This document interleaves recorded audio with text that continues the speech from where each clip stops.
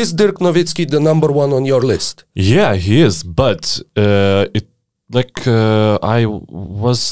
doubted for a second, actually, because what he's fighting against for the number one spot is also a player who received not one but two NBA MVPs, and player who received also won the title, also won led the title. his squad. Yes, Yeah. also received Finals MVP, like in one of the more dominant Finals performances of this decade. Of all time, nearly. Yeah, like, I mean, what Giannis was doing was and incredible. What Dirk did also was insane. Like I'm not discrediting that. And also Giannis is incredible on both ends on the floor. Why I left? Like I literally, when I did this list, for some time I switched Giannis, like when I named those arguments for Giannis, because you don't think a lot about Dirk Nowitzki. You think, I know everything about Dirk Nowitzki, he's first, then I think about Giannis, no, wait, he's first. Then I opened some stats of Dirk Nowitzki, then I opened like his some highlights that I remembered, and I delve into nostalgia of Dirk Nowitzki and why I left him at number one spot. Well, he made 12 years in a row into one of the All-NBA teams. It's an exceptional achievement. Also, his victory in NBA Finals in 2011, it's much more significant than Giannis' victory in last year, because like he beat a much more stacked team than Giannis Bucks did. Like, it's just plainly simple. Like Giannis almost lost to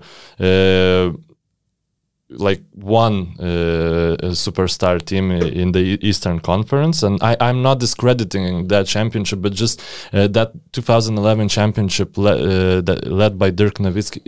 It was like something incredible. Whole Europe celebrated. Like everyone celebrated like their mom would have won the NBA title. Except the Miami Heat fans from Europe. Yeah, there are a lot of people who root for LeBron James. But I just remember it was like nobody expected that Dallas will win. Heat was like hated team, and they were running into good form, and it's just like, of course, a lot of components. Jason Terry had amazing finals. Rick Carlisle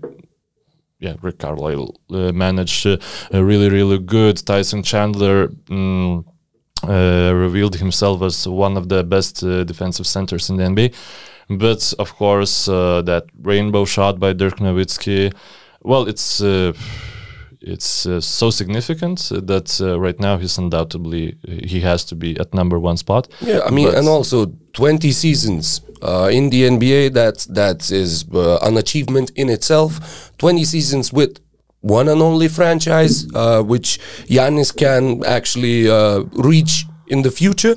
And I do see Giannis as a strong competitor already for the first part in these rankings that you made, but you're kind of leaving the potential for him to climb up, because I believe that he will. And I believe that one more guy has a significantly good chance to do that. And also, yes, Giannis won Defensive Player of the Year. Dirk Nowitzki was never even in consideration for Defensive Player of the Year.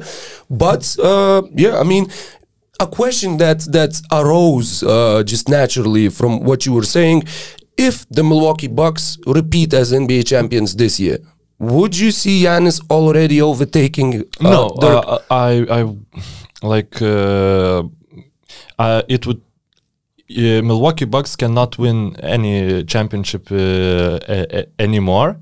But if Giannis continues to play as he's playing right now, you mean if they won't win any more championships, but if Giannis will be playing as good as he's playing right now for several more seasons, I think eventually he will overtake Dirk Nowitzki as better player, even he's maybe not as significant or as revolutionary as Dirk Nowitzki was, but Giannis just like has all around talent, and you don't meet that all-around talent that often.